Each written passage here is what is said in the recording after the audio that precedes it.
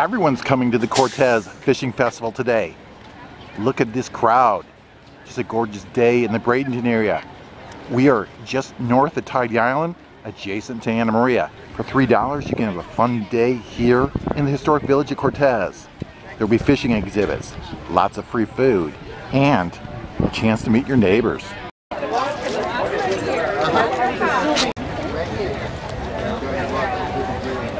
And one nice feature of the festival is that it gives a chance for local artists in the Anna Maria, Tidy Island, and Cortez area to display their crafts. Okay. I'm at Manatee Memorial. They're called potato ribbons. Potato ribbons? Yeah. Those $6 put salt on it, that's all. And here we are outside the food area at the Cortez Seafood Festival. I would estimate there's probably at least 20 different seafood restaurants and booths selling fresh seafood. All of it is fresh, all of it is delicious, and all of it is part of your quintessential experience here at the Cortez Seafood Festival.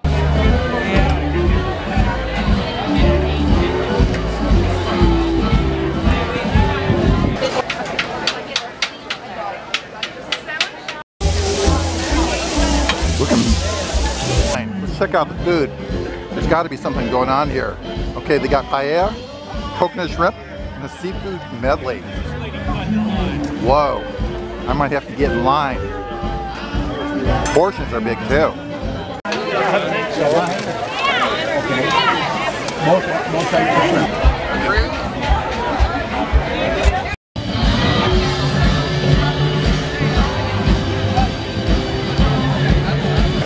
What is that? This is the stir fry. I put the shrimp in there, ends up over there, put it on top of rice. Looks great.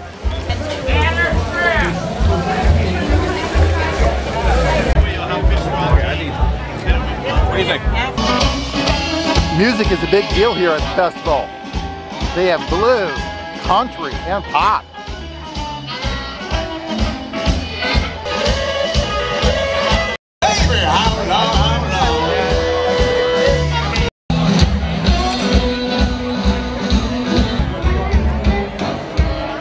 And this is a popular spot here, the local Bud Light booth. And this festival sure is a popular place. Standing room only now. The good tables that bring your food have already gone.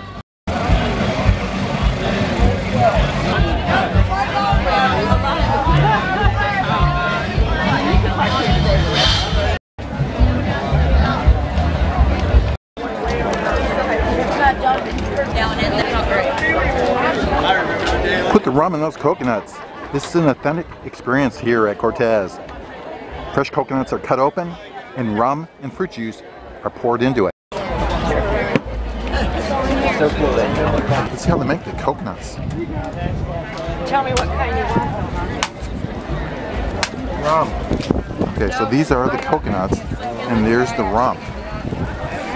Now,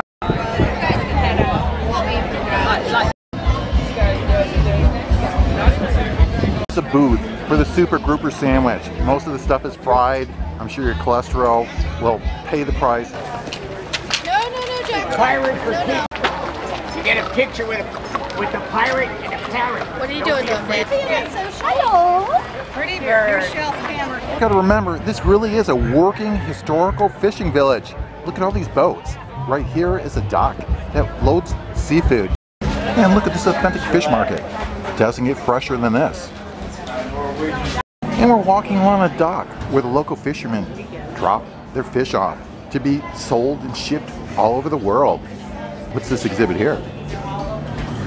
Here's a woman telling us all about the fishing industry here in Cortez. Look at that big triggerfish and the red snapper.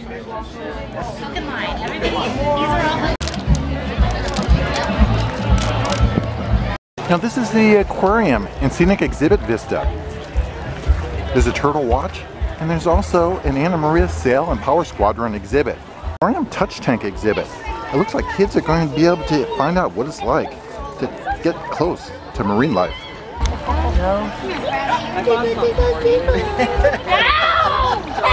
This definitely is a real working fishing village. Look at these traps.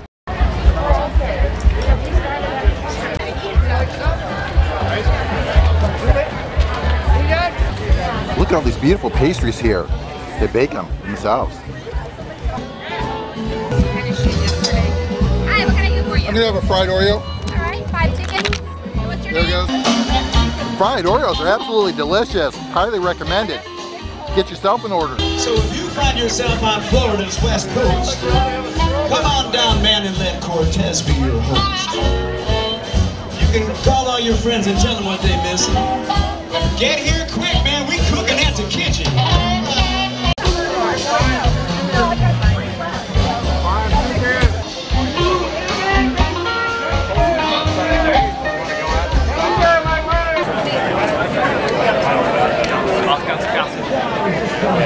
Here's a guy talking about the history of the Cortez fishing village. Let's pay attention. Things have changed. I said this is one of the last remaining historic fishing villages. In the 1990s, a constitutional amendment was passed that bans. Now they can only use hand-thrown cast nets. Feel the wind. Look at the palm trees. Hear the music. Enjoy everything about this festival. It's an original.